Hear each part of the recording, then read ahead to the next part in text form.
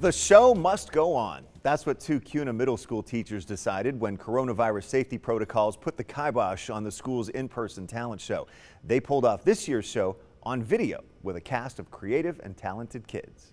Kuna Middle School history teachers Mika Kay and Amber Orozco say they've earned the nickname Crazco, a combination of their last names. We are willing to have pie thrown in our face at the pep assemblies, or we're willing to dress up in ridiculous costumes so that learning can take place or that some joy can happen throughout the day. They dress up for events like Colonial Day and Fancy Friday. But I've definitely over the years just brought her, brought the crazy out.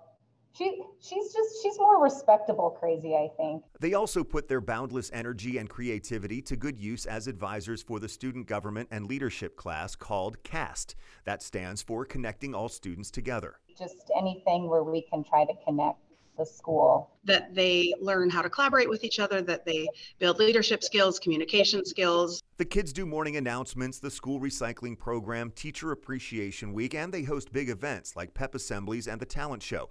But COVID protocols meant no large gatherings at KMS. So this year, the kids in CAST and their advisors came up with Plan B. We only deliver the good news, and you are the good news. Our top story today is the talent show.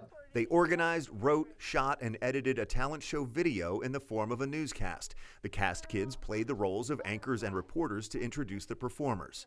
I'm Tierney reporting live from the happiest place at KMS, the lunchroom. And so when we decided to do a virtual talent show, I thought that's the route we're going. We are going to spread some good news, and our students are the good news.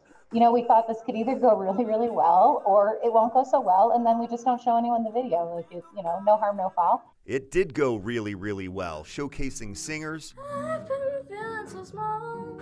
Watch the clock ticking off the wall. a piano player,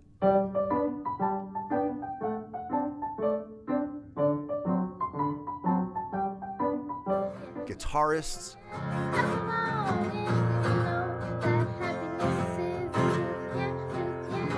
a student who made his own music video, Panic on the brain, world is gone insane. Things are starting to get heavy. twirlers, and martial artists.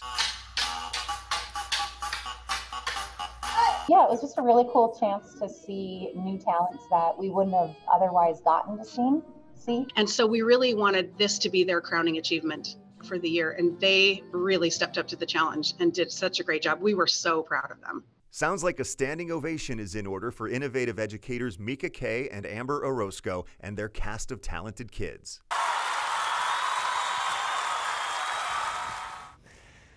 Yes, they do deserve a standing O. Orozco says because it went way smoother than anticipated, they've actually talked about making the virtual talent show or a variety show a yearly thing.